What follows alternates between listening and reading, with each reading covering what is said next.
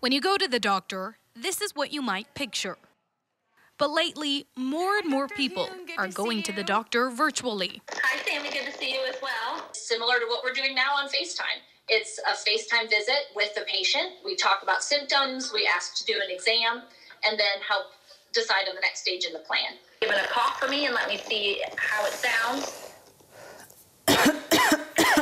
Instead of going to the doctor's office and exposing yourself to more germs, you could join the virtual waiting room from the comfort of your own home.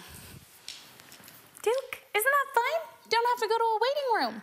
This week, Basin MD had on average 30 to 40 people in the virtual waiting room at a time. The reason why this has really taken off in interest now is because it is so critically important to stay away from these public areas for a person who could be potentially infected or for a person who has a chronic illness where catching something like COVID-19 would cause long-term or serious health consequences.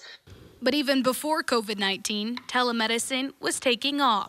There's been a big surge in telemedicine for probably 6 to 10 years, but it just has never gained traction because people like that personal interaction with their physician.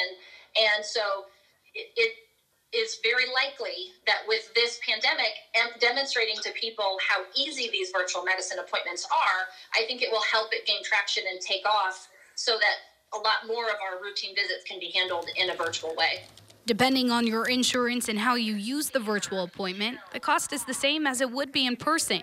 Just this week, Medicare announced they are including Tele-doctors in their coverage. For Dr. Hune, it's no surprise. In fact, she thinks it's the medicine of the future.